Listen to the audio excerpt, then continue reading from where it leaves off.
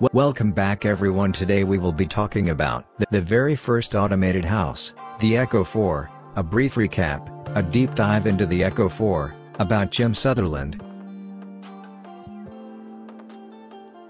If you remember a few episodes back, we took a look into the world of automated, or as they're more popularly called, smart homes.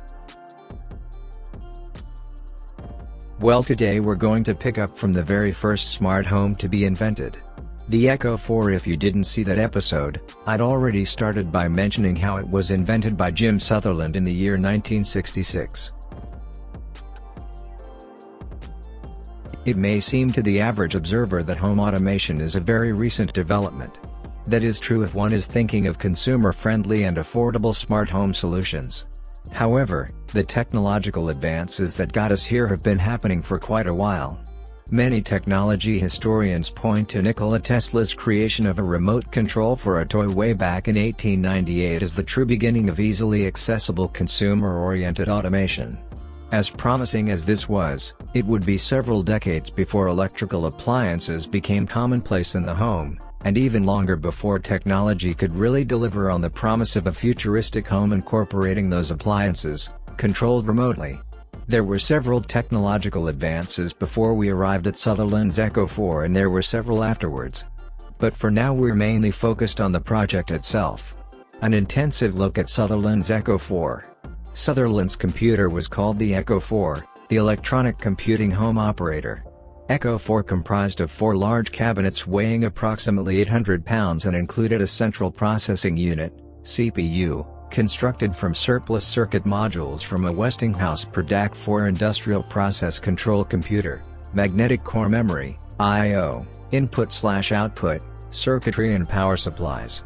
With the permission of his employer, Westinghouse, Sutherland took these modules home, designed and built the Echo 4 in less than a year. Several keypads and terminals around the house allowed for interaction by Mrs. Sutherland and the family's 3 children. The system was operational on April 16, 1966. Programming and interacting with Echo 4 was accomplished by several means: front panel switches on the main cabinet, a programmer's keypad, for octal, near the main cabinet, a paper tape reader and punch, and the kitchen console, which was based on an IBM 735 Selectric typewriter and was used for word processing.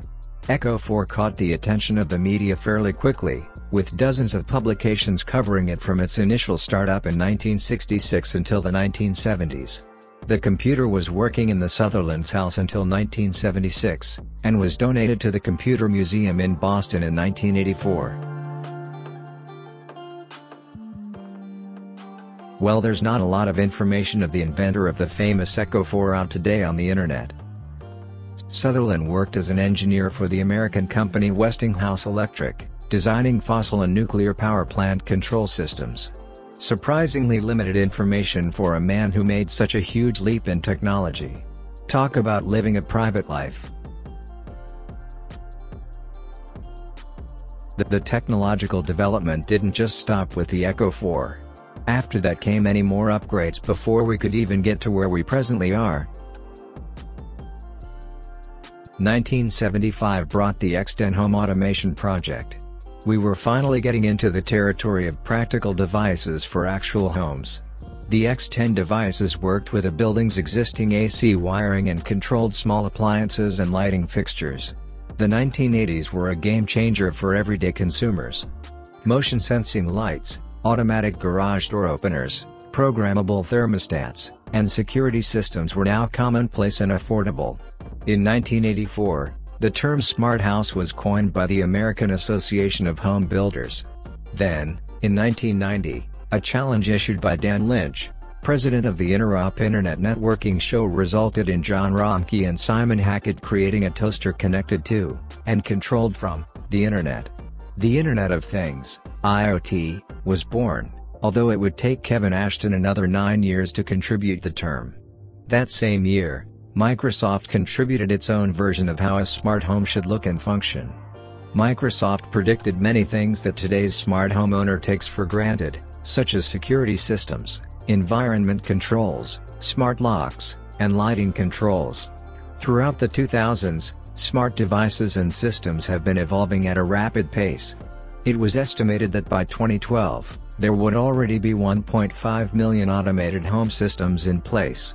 In 2014, Amazon introduced the Amazon Echo for Prime members, and while it was originally marketed as a voice-controlled music solution, the inclusion of Alexa quickly demonstrated the use of the device as a smart home hub.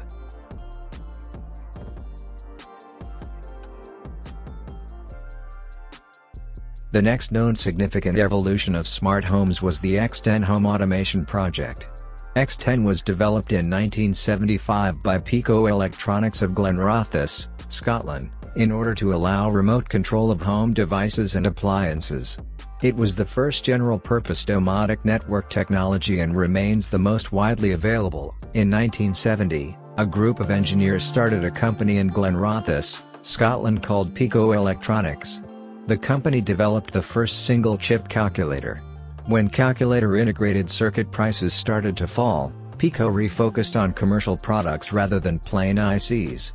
In 1974, the Pico engineers jointly developed an LP record turntable, the ADC Accutrack 4000, with Birmingham Sound Reproducers, at the time the largest manufacturer of record changers in the world. It could be programmed to play selected tracks and could be operated by remote control using ultrasound signals, which sparked the idea of remote control for lights and appliances. By 1975, the X10 project was conceived, so named because it was the 10th project. In 1978, X10 products started to appear in Radio Shack and Sears stores. Together with BSR, a partnership was formed. With the name X10 Limited. At that time the system consisted of a 16-channel command console, a lamp module, and an appliance module. Soon after came the wall switch module and the first X10 timer. In 1985, BSR went out of business, and X10 USA Incorporated was formed. In the early 1990s, the consumer market was divided into two main categories: the ultra-high-end with a budget of $100,000 and the mass market with budgets of $2,000 to $35,000. CE Bus, 1984, and Lawnworks, 1991, attempted to improve reliability and replace X10. X10 became popular because it used to be one of the few home automation that could be easily retrofitted into existing homes without installing additional cabling, and because of its entry-level quality and pricing. As an added bonus, I'll be giving you some pros and cons of the X10 home automation project or protocol. Pros: it uses existing electrical wiring as a physical layer for data transmission and reception. Hence it is quick to install as fewer efforts are needed. It does not require any new wiring and hence it is less expensive. It does not require quality professionals or engineers for installation as it is very simple. The protocol is very simple to implement and it supports 256 unique X10 devices on a single power line. Due to its less overhead, it has become popular in IoT, Internet of Things, for home automation. Cons: the data rate supported by the X10 protocol is very less, in the order of bits per second. Hence the X10 technology can only be used for on/off of the X10 devices. As it uses a power line for its operation, other electrical devices can cause interference to the normal operation of X10 devices. This results in the malfunctioning of the X10 devices. X10 devices are not suitable to be used as safety devices. Packet transmission from the controller to the X10 end device takes some time delay, which is about 1 second for a packet consisting of 100 bits. Data acknowledgement and security features are not supported by the X10 protocol. This takes me back to what I said at the beginning of the video, of how home automation is not just a recent development. Hope this gave your mind a turnaround. And that's all for today. Don't forget to like, comment and subscribe. I'll see you in the next video.